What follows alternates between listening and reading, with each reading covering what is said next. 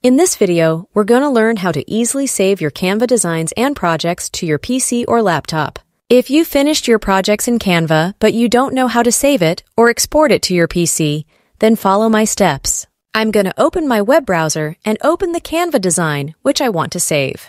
Here I have an image that I'm going to use as a thumbnail for my YouTube video, but the process of saving is the same for GIFs, video clips, PDFs, and other stuff. We'll click on the Share button at the top right corner of the screen, and then tap on the Download button. We're going to get a couple of different export options before we download our design. We have the file type, and you can save your photo as a JPG, PNG. If you have a document, you can save it as a PDF file, or if you have a video, then save it as a MP4 type. If you're a Canva Pro user, you can select the resolution in which you want to download your photo or video, as well as the quality.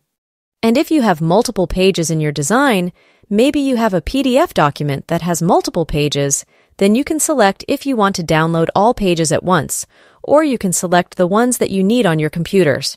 After I click on the Download button, I just have to wait a couple of seconds or minutes until the design downloads to my computer. It's finished and it's downloaded to my computer. I can click on the file in order to open it on my computer. So I've successfully downloaded the photo from Canva onto my computer. Thanks for watching, everyone, and I'll see you soon!